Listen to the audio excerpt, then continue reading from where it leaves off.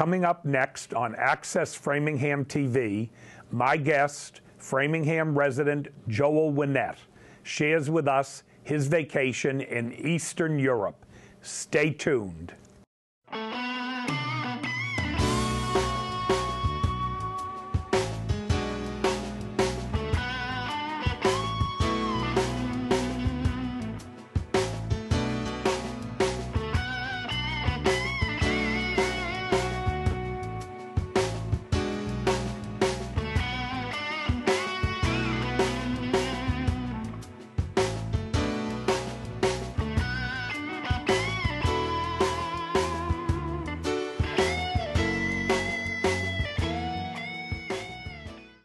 Hello, welcome to Travels with Jack.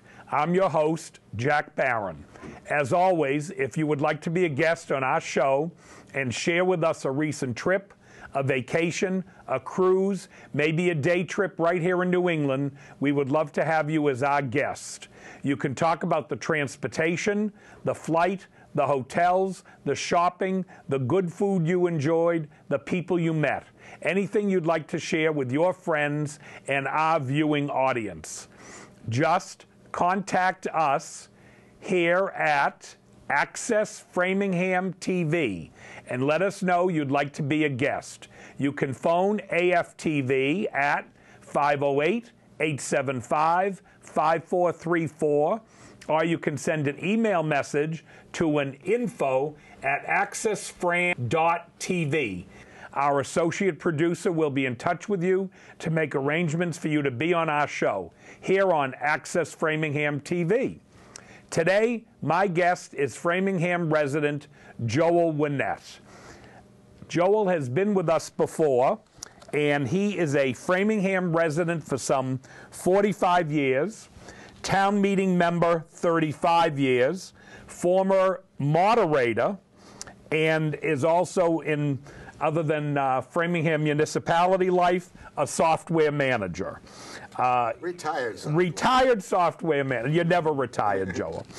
And he is going to share with us his trip in September of 2011 to Eastern Europe. He was in Prague, Budapest, Vienna. Help me, Cheshire, Český Krumlov. Český Krumlov. Thank you, Joel. He has 3 children, 7 grandchildren, and a lovely wife that shared this trip with him, Ruth. So, Joel, if you would, tell us, and as soon as Bill gets the photos going, I know you'll give us more information on the photos, but tell me a little bit about this trip, how much you enjoyed it, how long it took you, how'd you get there? Well, you get there, you fly from Boston to London, in this case to Budapest, but the best thing is on my trips, our trips that we go on, I kind of tailor for myself. We don't go in big groups. We were just my wife and myself who traveled with a guide in each city. And I was very fortunate looking at ways to hook up with somebody to make the arrangements in each city. I hooked up with this group called Go Real Europe. It's a travel consultant from You found Prague. This online? Just found it on the web. Yep. And I eventually contacted other people who had made arrangements through Go Real Europe. So you checked references. I checked references. Yep. Spoke to them, sent email, and they were very pleased. This trip had some special things. The consultant made our hotel reservations. That's relatively easy. I started to do it myself, but then he did it. And it's central in each location near where we wanted to go. And he provided a guide, made the arrangements that met us at the hotel in the morning, one day of each day, or 1.5 days at each city. So we had somebody to take us around, and then we went on our own. We used public transportation, and we did a lot of walking. Specifically, in this case, we had a GPS. an iPhone GPS. And it worked there. And you don't really need it, but it's kind of fun. It provided maps of the streets. So you're at the hotel and you want to go to the Opera House, and you kind of click in it, and you'll walk along the streets. Amazing. And you know, some people will say, "How do you know where to go?" That helped. But eventually, I got familiar with the streets and the subways, and they provided us with a subway pass, so I didn't have to worry about buying tickets every time. I got you. It was very convenient way to go. So between the guide and your iPhone, you could go anywhere. You could go anywhere. And we did. Budapest, Vienna, and Prague. And we spent 4 days in Prague. Okay, now that was the first city you went to. That's the first city. We worked our way north. Help me with my history. Is it the Czech Republic, or is it the... Prague is the Czech Republic, okay, and Český Krumlov is in the Czech Republic. Budapest is Hungary. Yep. Budapest is Hungary, and then Vienna, Austria, and going north into Czech Republic. Okay, but and the other part of the Czech Republic that's split? Slovakia. And that would not include any of Budapest. Slovakia is its own country. Yep. We didn't go there. It's not as interesting, although a lot of travelers go there. We almost went to Bratislava. As I had kind of planned that, but then the guy consultant said, you know, let me send you to a castle town in Czech Republic. And it worked out very well. We'll get there. But we did a lot of sightseeing, a lot of music, concerts, and we're going to start off. I've made some videos. My camera, Canon camera, G9 camera, has a video capability. You sure that's not your private jet? That's not my private jet. And I went to concerts, kept my camera on my lap, turned it on, and made some videos of concerts. And you'll see them. I think that's going to be fun. And so one of the trips we went to in Budapest was a folk dance group. And so if we're ready in the cameras, we'll show the folk dance.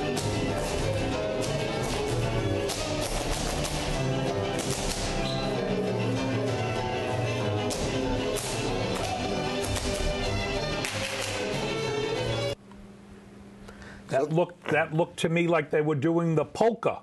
It could be. It was very lively, and I love the costumes, and it was a good way to start off the trip.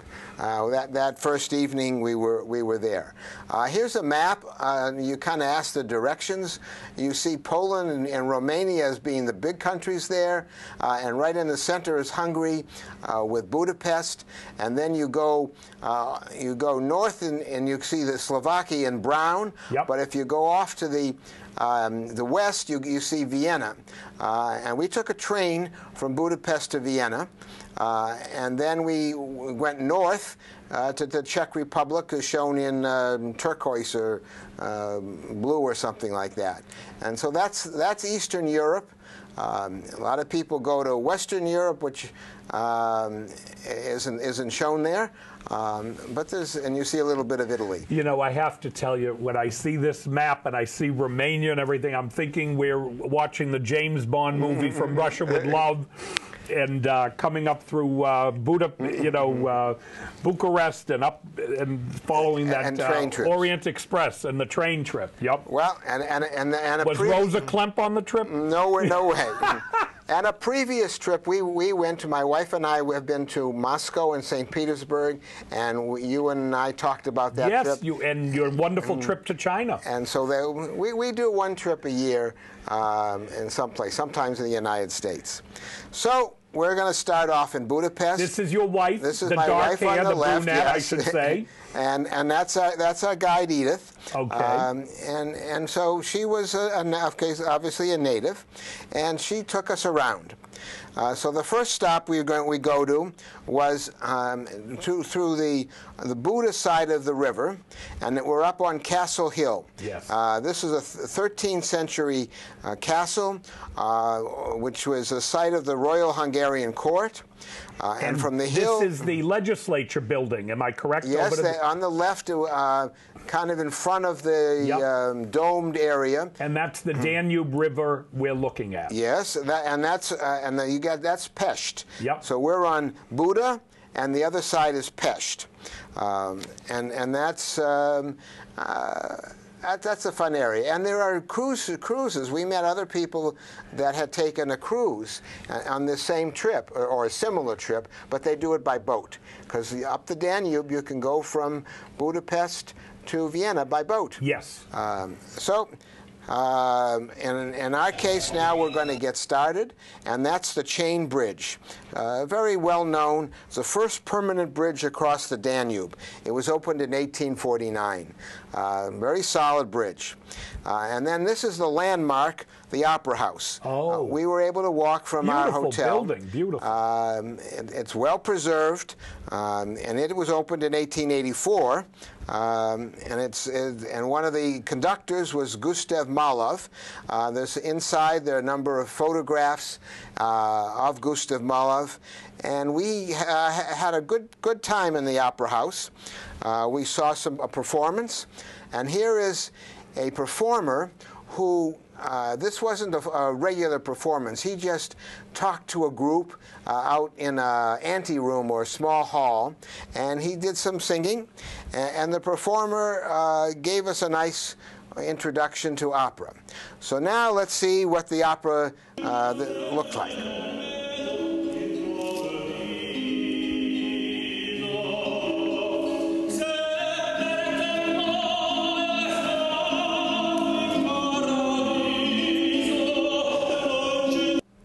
Now, this was your G9 camera. Yes, it is. Not a video recorder, just your regular camera that also took snapshots. It took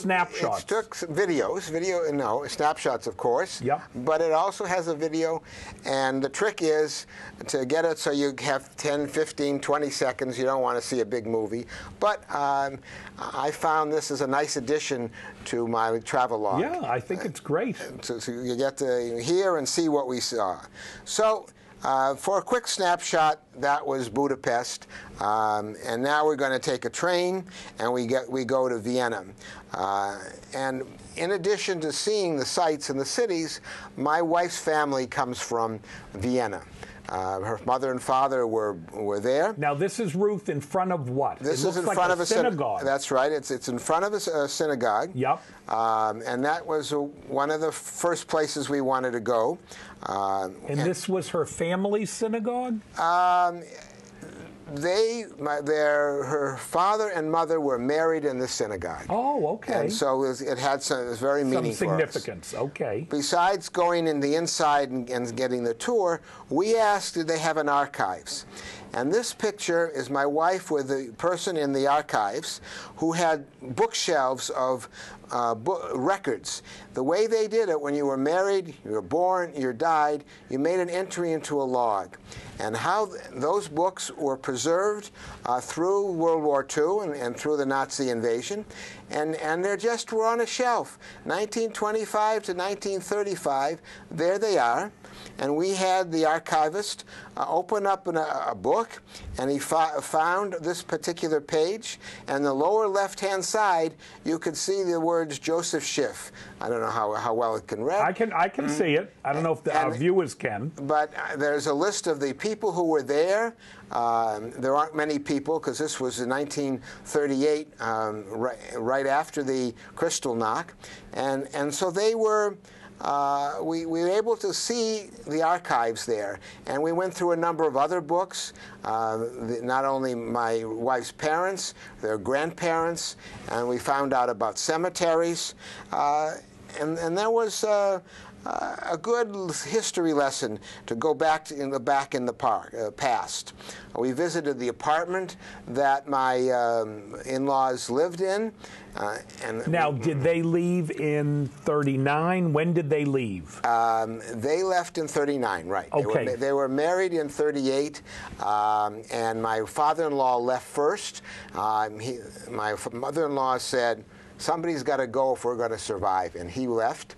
And 6 months later, my mother-in-law came. So they were able to get out at that time. And then they also brought out my mother-in-law's my parents. Okay. And she has 2 brothers and a sister. And they all got out. Except for the sister. Oh. The sister did not come to New York and then eventually and different places. The sister went into hiding. Okay. And she survived. Oh, really? But she was in hiding during the war, and then subsequently, at the end of the year, she traveled to Boston, and we got together with the family, the 4 siblings, the 2 brothers and 2 sisters. It's so rare I hear stories of people hiding and surviving. So we went to the cemeteries, and we went to the courtyard of the apartment. I saw quickly they showed the doorway. There it is right there. That's the apartment, number 40. And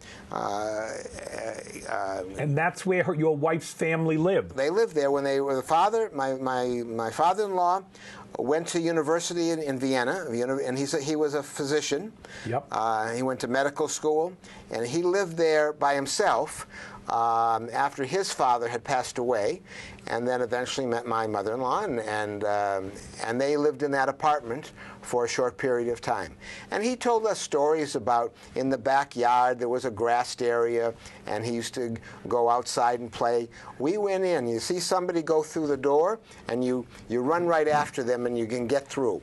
In these European apartments, the way they have them, you go through the front door, you're in a lobby. Okay. And then you can go out the back door. But both doors are locked, so you have to have somebody that kind of can let you in and out. In with. And we went out the back door and looked around, and we were there. It was very meaningful to my wife to see in person the stories that her father had told her. And we wanted to do more. So this was a trip to see the sights. It was also a trip to now, go to this visit. is her parents' gravestone. That's right. Fanny Schiff and Rudolf Schiff, Dr. Rudolf Schiff. Yep. 1873 to 1930, it looks like. 1928. Okay. 1928, right. So they got married 10 years after he had passed away. So we went to the Vienna cemetery, and we were able to find it. It wasn't so easy. Well, you mentioned cemeteries. I'll tell you a brief story. I'm reading the newspaper today about China, and they were touring Shanghai, and they were found in antique stores these Hebrew cemetery stones, and the Chinese were taking them and selling them, and they didn't really know what they were. They're artifacts they can make money on. Artifacts they could make money, and this particular writer traced it, and they were tracing the immigration into China, which actually was mostly the early 1800s. A lot of Jewish people from Siberia came down out of Russia and settled in Shanghai, and there were, of course, very famous Iraqi families, the Sassoons and the Kudami, I think their name was, but they were Iraqi Jews who were very big merchants in Shanghai. But when you show me the gravestones, that was the story in the paper. And on our trip to China, one of my mother-in-law's, my brothers, went from a concentration camp. He was in Dachau, and he went to Shanghai. And he lived there for over a year. And on that trip, we visited. They allowed you to come into China without visas. They were very welcoming. Yep. And interestingly enough, the Japanese people, the Japanese nation who was basically occupying China at that time, the Nazis had asked them to collect the Jews and they would not. They said, we won't get into that. And so, China was in the middle of it, and they were very friendly. They didn't like the Japanese. They did not like the Japanese. And they understandably so. And because that's a whole new step. A whole different story. But here we're back to Vienna. Besides family, this is Beethoven's stone. And you have to see the rest of the cemetery and the rest of the sites. And there were stones of Strauss, and there's a marker for Mozart. Mozart died as a pauper, and there is no They don't know where he was buried. He was buried in a pauper's gravestone, unmarked. But obviously, the followers made a marker where to not now, a marker. This cemetery looks quite attractive. It looks like it has beautiful trees. And this part of it is quite nice. The part where my wife's parents were is an older part. We went to another older part, all contiguous, where my mother's side of the family were buried. But we weren't not able to find the gravestones on that side of the family. Okay. We went up and down the aisles, and it just didn't work out. So this was a real genealogy tour. Yeah, it really was. This is still Austria. This is Vienna. This is the Holocaust Memorial. Okay. The sides of this memorial looks like a row of books. That's where the memories are stored. And the names of the concentration camps are written on the platform that goes around it.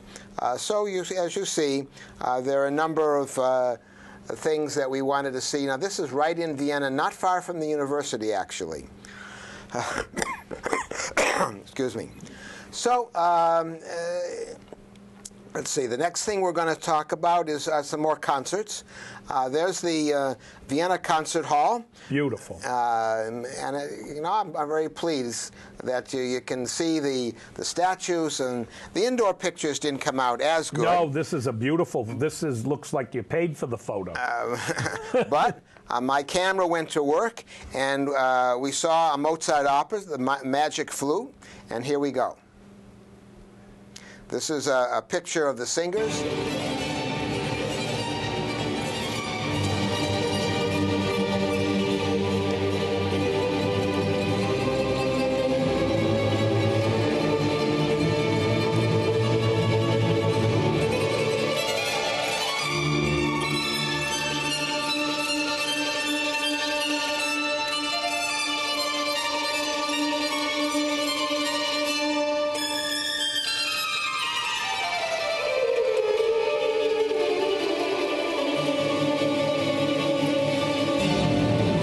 Now, let me ask you a quick question, Joel. In that video, I noticed some religious artifacts that looked like a photo of Jesus Christ.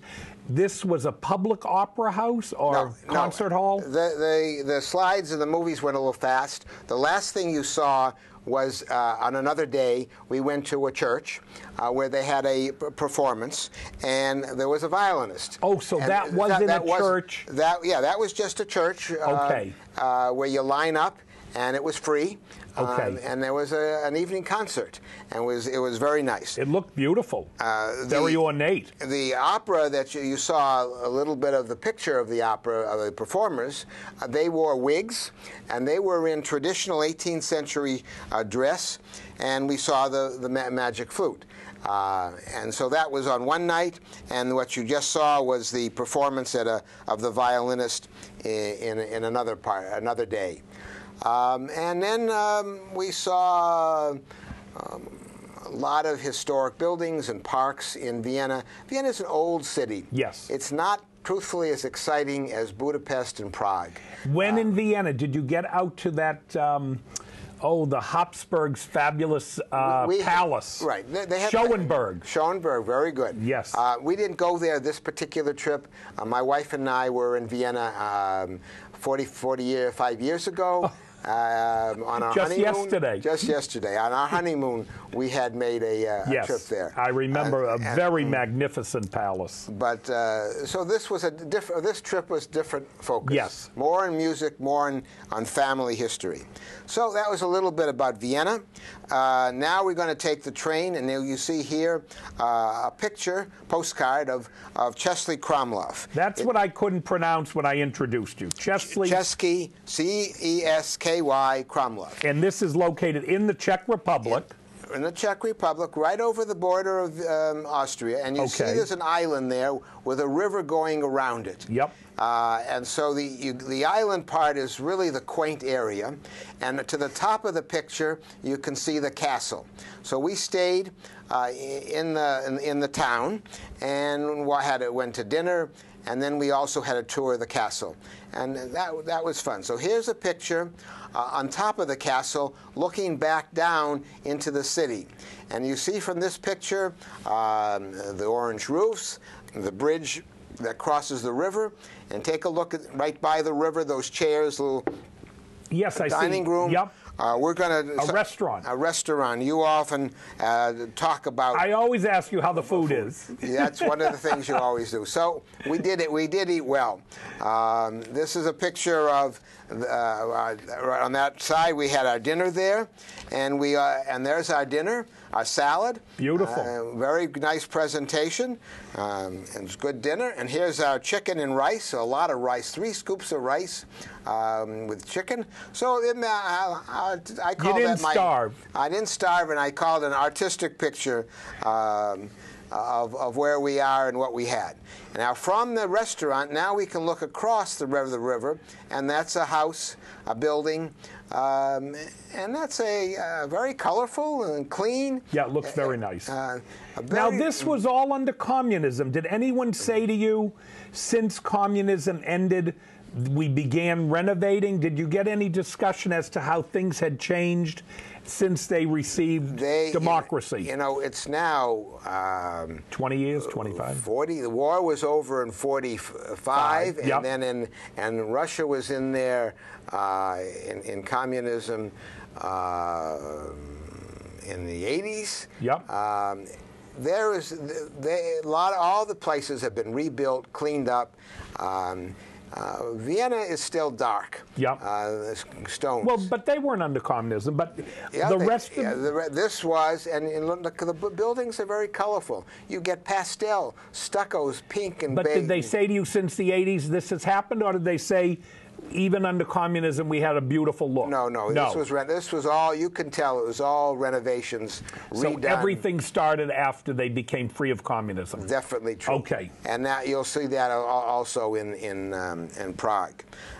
So we had our little special overnight trip in this castle town of Český Krumlov, and now we take a van, a now bus. Wait, this clock is where? Now in Český? Right. This is in Prague. Oh, we're now in Prague. So we're now in Prague. We took a first-class bus, a van with a bathroom in the van, and it was a 4-hour drive from Český to Prague. Okay. So, and this clock is really a center of the town on the bell tower, very ornate. Yes. To the top of it, every hour a cuckoo comes out, and cuckoo, 10 o'clock, 11 o'clock, and in the grounds, in the courtyard or the square in the bottom, people look out. They kind of make it a point of being there on the hour and watch the cuckoo come out. This is the next picture you're going to see. Okay, now we're at the top of the tower. You can walk up. And look down in the square. So there's the square, and you can see. Now there looks like a big statue in the center. I don't remember exactly what it was, but the impression I want to give is it's a clean city. Okay. And it has its unique character as well. It's very colorful. And it looks like you had terrific weather. We did. We really did. So in Prague, we went to some synagogues in Prague. Prague was a very big Jewish community. And here's also a very big, well-known site. Here's a Jewish clock with Hebrew letters, and the clock goes backwards, just like, or maybe they call it forwards, but it goes counterclockwise instead of clockwise. For our viewers who aren't familiar, in Hebrew books, instead of going as we do in a standard American book 1 through 100, which would be what? We go left to right, and they go right to left, and Hebrew is the opposite. And around backwards. So we picked in the sites. Now remember, we're here on a journey to see our ancestors, but we also found that we had a cousin. And this is my wife's father's second cousin. A second cousin. A second cousin. And they left Prague in the war. They went to Amsterdam. Not they. He did. And he met his wife when he was in Amsterdam. And then he came back to Vienna after the war.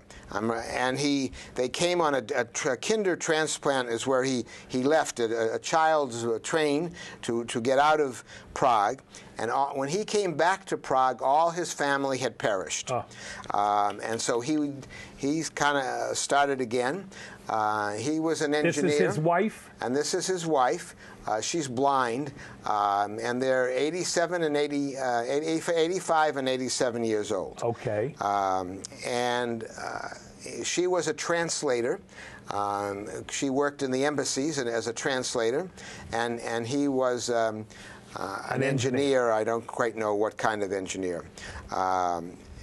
But so we get to see them. Now they had two children, and these are their grandchildren and great-grandchildren. Wow, okay. Their house that they first rented and then bought is a 3-story house, maybe like an apartment house, but yep. On the ground level is where they live, and one daughter and their family lives on the second floor, like a duplex, and the other daughter lives on the lower level. So we got to see the whole family. The whole family, the grandchildren and great-grandchildren, and that kind of was important. And we had never met them. We didn't know about them until about 6 months before we went on this trip. And how did you find them? Did you telephone? Did you? My father-in-law left some records that my wife went through, and he passed away 10 years ago, and we still have in our basement books and chinaware and other things. And so we're now putting together a family tree. He remembered and documented 5 generations back, and how he remembered names from 5 generations. But he did. But he did. And so now we're trying to put it together into a book. So we saw a little bit of family, and we did some sightseeing. Here we go into a castle in Prague, and there's street vendors and now, what did they have? Forgive my ignorance. Did they have a king at one time? Prague. Or was this just a castle of some kind of nobleman? Nobleman, you know, I don't have it all in right, my history. that's okay. Maybe you remember. That's okay. If any of our viewers know, please call us here at AFPAC and let us know. But there were castles, and castles were noble people, and so and it's also related to the church too. So this was a fun time, and next we're going to see my wife and I behind the armor. Yep. And again, another photo opportunity. So you can see we had a good time. And that's a great to show photo. you more of our good time, I put my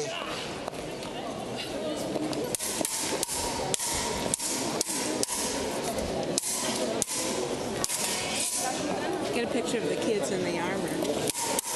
I'm taking a movie.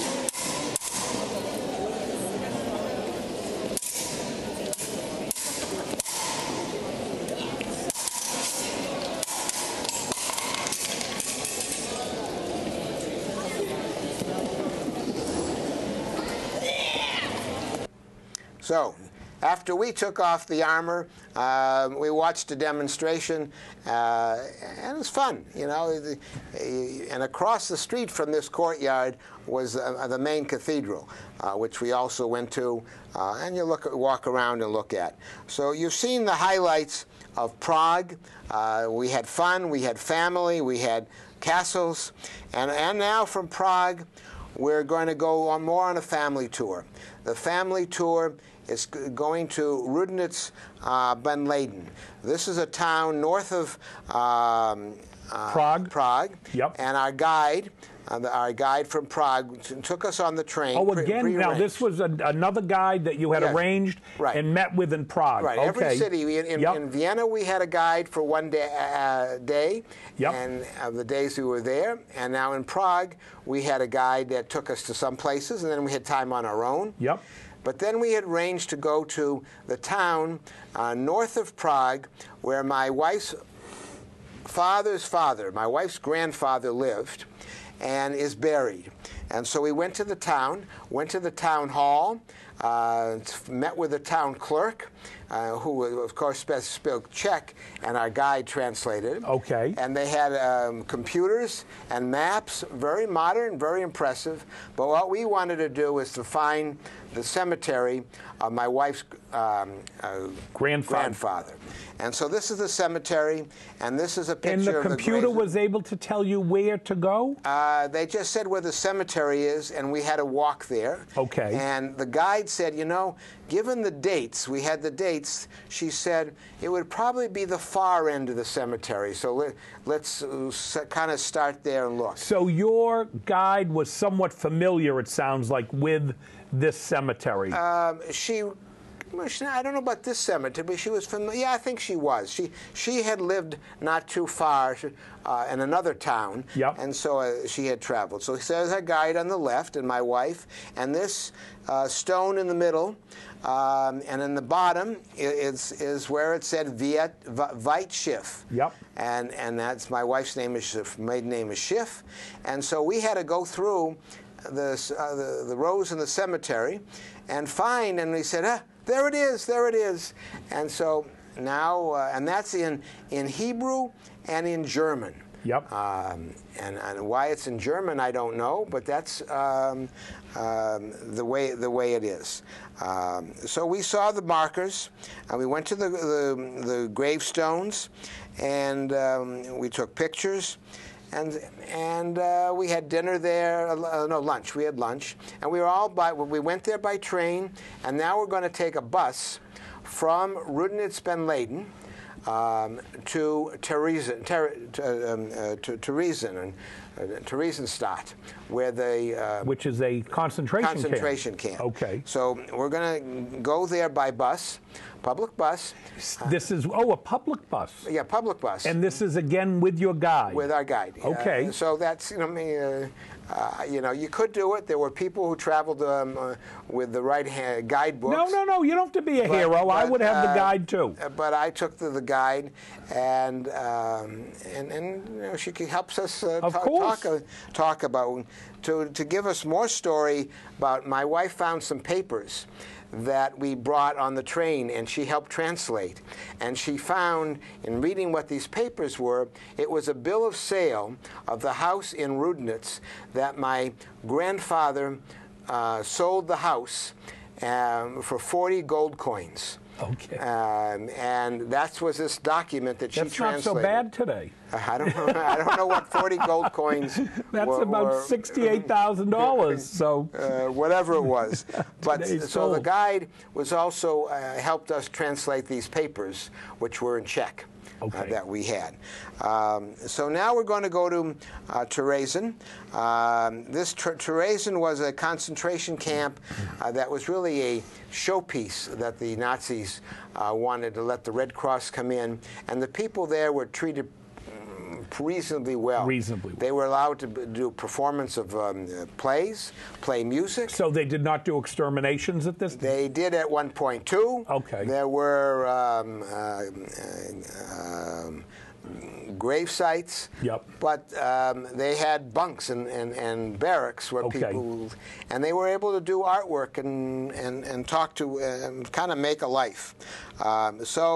We're going to see some pictures. We're going to see some pictures of the bunks. Okay, these are the bunks in the concentration camp. In one of the buildings in Theresen, and that's looks like a room with in the back was 4 bunks, and this one was 2 or 3 people, and so they've made this into a museum.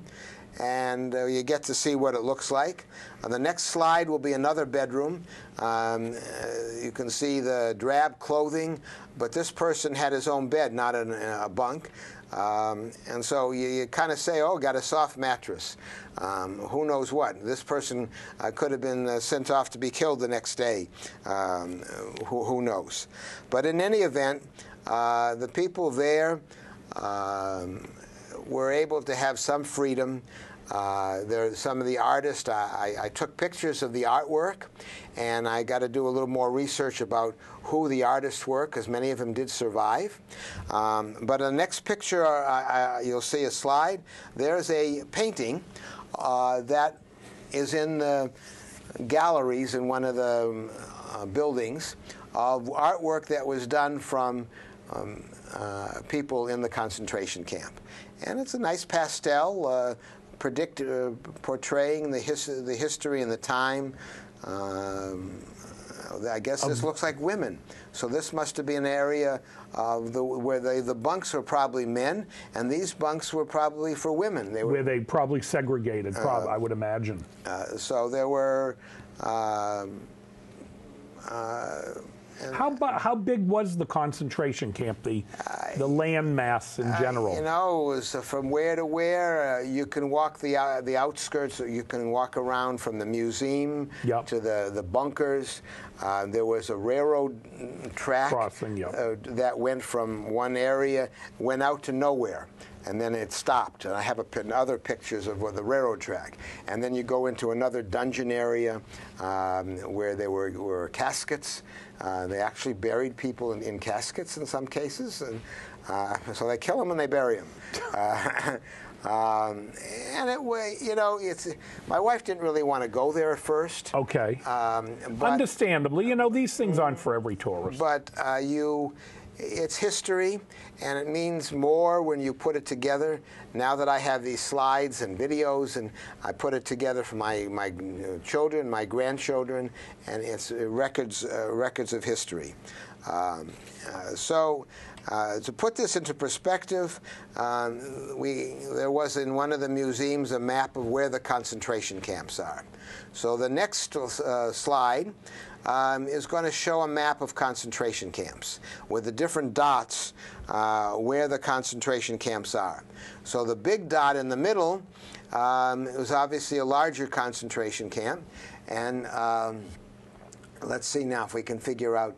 Well, that's where you were. That's, well, right near there. I can see it. Terezin.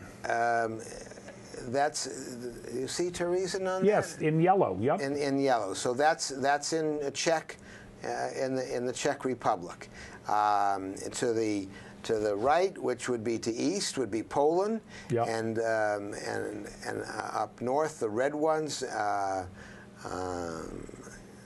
I can't quite see where all the cities are, but this was a museum that was portraying the story and tried to show the number of. It looks like they had quite a few. I didn't know there were that many concentration camps. There were 20 concentration camps stationed around Eastern Europe. And that's the history. You read about it in the history books, or you visit it. And now the job is to pass it on to future generations. We were there, and we have pictures. Some of the pictures of my grandparents, great-grandparents, with top hats, beards. Oh, from the 1800s. 1800s. We have pictures from 1816. And we have a couple of them on glass. When you came back from the trip, were you surprised in a way of how much you were able to find historically of your family? I mean, finding that graveyard of the graveyard was something wasn't planned. You have various kind of things that happen. Yeah. And the museums were educational. One of my pet interests is architecture. And when we were in Vienna, there was a museum of architecture. So I said, let's go. And I took a bunch of pictures of the buildings and how the famous architects did their work, and they were assembled in Vienna. Vienna, of course, was a center of knowledge, of culture. So you go to museums, and you see the history, you see the culture, you see the music, and you talk to the people. Did you find in your travels here? Did you find that the people seemed friendlier in Prague than they might have in Budapest, or did you find the Austrians in Vienna were a little less friendly? We talked to the guides, which were natives. Yep. And they were they knew about history. The people in Prague, they were very knowledgeable about the synagogues.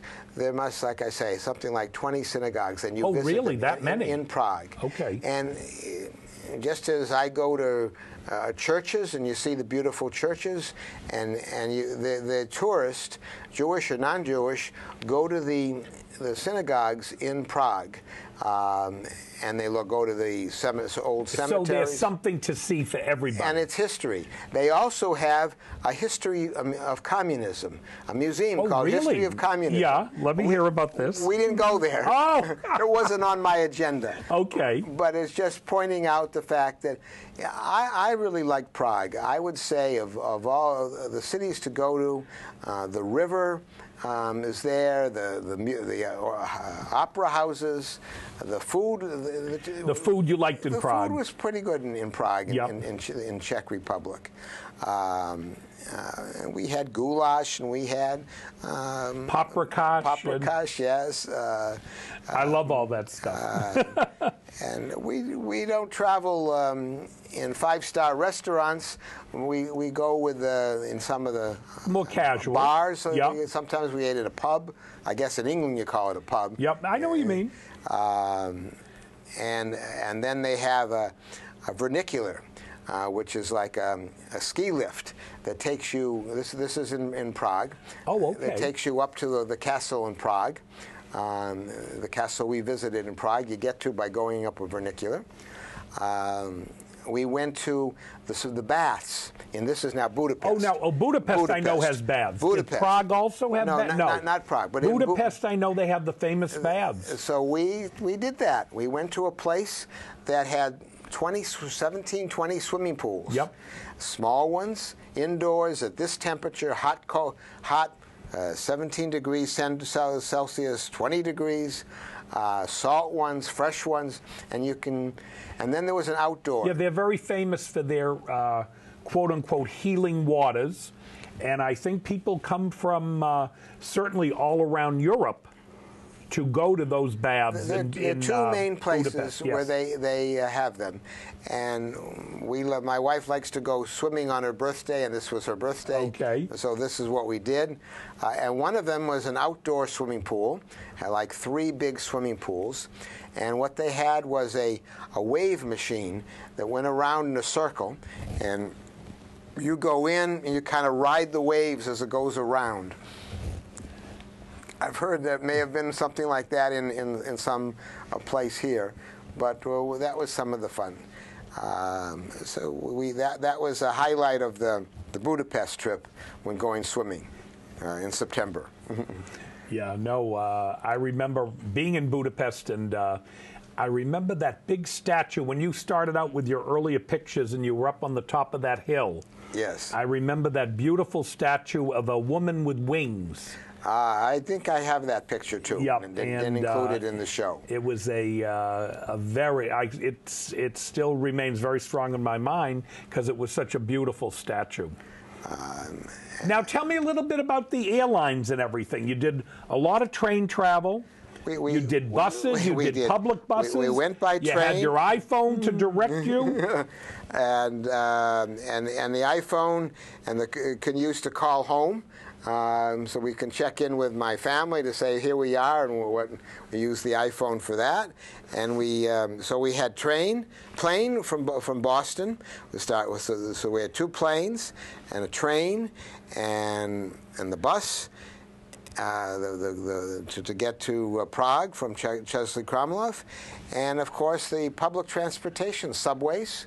How did you find the subways in most of these cities? Just like you have in New York, and you have it in Washington. You get these big maps on the wall of the train station, and you say, I want to go to from this place to that place. You punch in the buttons? And you punch in the buttons, and there you go.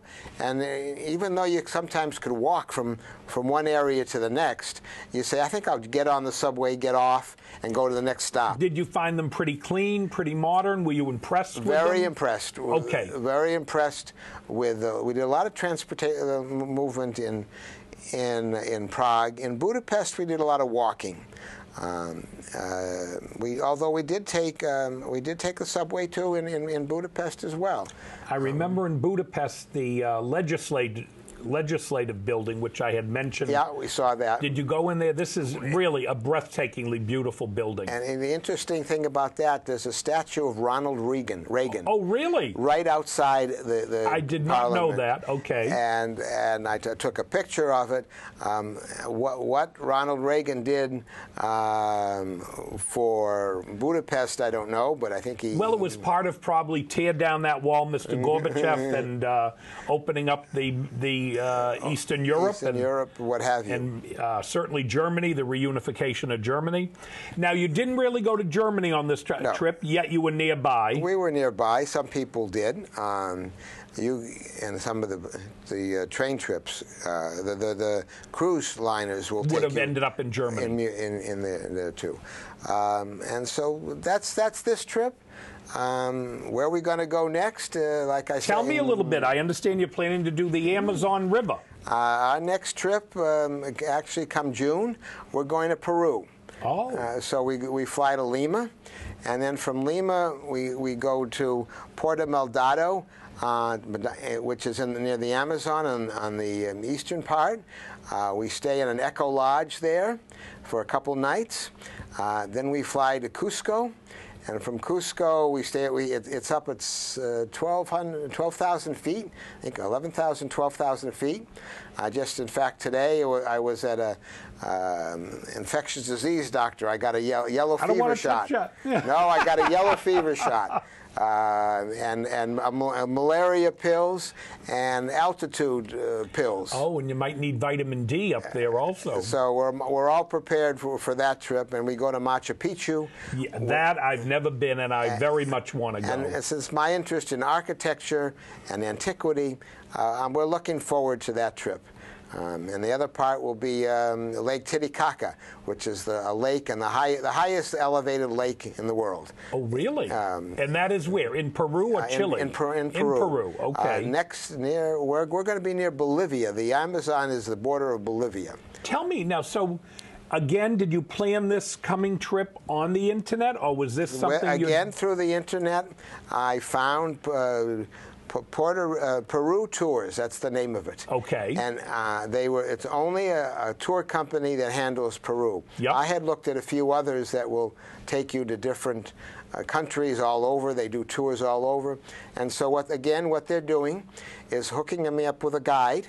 Yep. Who will, and they made the hotel reservations and the flights from Lima to Cusco and to Titicaca, and which is in Puno. So the guide, the tour arrangement. So I have a tour arranger who put this all together. Isn't this fabulous? And then there will be a guide in each city that we go to, and they'll take us around. See, I want our viewers to realize that you don't have to be a travel genius to set up any of these trips, although Joel's a very smart guy. And, it's not any more expensive. If you go 3 stars instead of 5 stars, it's no more expensive to go just the two of you. Than with a group. Than with a group. You can go with a group of 12 or 24. It's our good groups. We like a maximum of 7 and preferably the 2 of us. So there might, in this group there might be 7, but we have a private, just the 2 of us going to Machu Picchu. Oh, really? Now that will be with a guide? With the guide, so the guide will tell us the history and all the points to see. I think you take a train there. You take a train From from Cusco. You take a train and stay overnight, and you take a bus from the other town to Machu Picchu and come back. And then you take a train back to Cusco. Well, I know you promised me you're going to take lots of photographs. So I'll take lots of photographs. Update and we'll come me back on the cuisine because I want to do that trip. And, I know. So let me just revert back to the Prague trip. So you left Europe. Did you go back through London? Yes, went back through London. And how did you find the plane? I hear so many stories with Heathrow delaying passengers. And our trips, we had, in this particular trip, there were there weren't too long of layovers, and the flights were, it was American Airlines to Heathrow and British Air British Air to Budapest, and then British Air from Prague back to Heathrow. Oh, okay. So it was not that complicated. And then from Heathrow back to Boston. American Airlines. Did you buy any interesting, I'll say, souvenirs? What did we do on souvenirs? No beer steins or anything. No beer steins, although because we already have those for my in-laws and my uncles. What did we come back? We came back with some dolls for my grandchildren, granddaughters, and some marionettes. I don't know why marionettes were so popular. Really? But they... and what are they, hand-painted and everything? Some of them are hand-papered, and they're dolls. It's not like when we were in Venice where we had the beautiful glass. The glass, and also Pinocchio and the Pinocchio marionettes. Yes, when they we have were the paper mache. Right, but they were selling marionettes in Prague, so we did that. So we brought some of those things back, some scarves, some silk scarves. But you wouldn't say, if one of our viewers asked you, was this what you'd call a big trip to do purchasing and... That's not.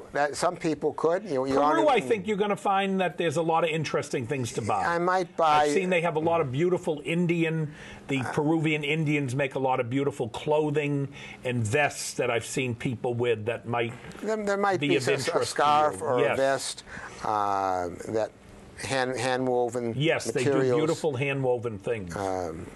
But then again, we travel with one suitcase each. Really? And a wheelie suitcase. So you go very light. So we go very light. That's fabulous. That's the trips of the Ruth and Joel Winett travels. Well, I want to thank you so much for sharing that with us today. And I'm going to hold you to a promise, viewers. Remember, I'm telling Joel he's going to bring us pictures of Peru. He's going to let us know all about that trip and the cuisine. Jack wants to know about the eating. Okay, we'll tell you about that too. I had a guest recently, Chris, who went into Tibet, and the trip was fabulous. It's a fascinating trip he took, but he talked to me every day about lentils and rice. Yes. Lentils and rice, lentils and rice. And I said, Chris, I said, I don't know if I can do 10, 14 days lentils and rice. And the same food in China, wherever we went, the same stir fry. Yes, I remember. Whatever hotel, restaurant we went to, it all seemed the same to us. I know. So that's it. So I thank you for sharing this with us. Thank you very much for being with us. And folks, thank you for joining with us.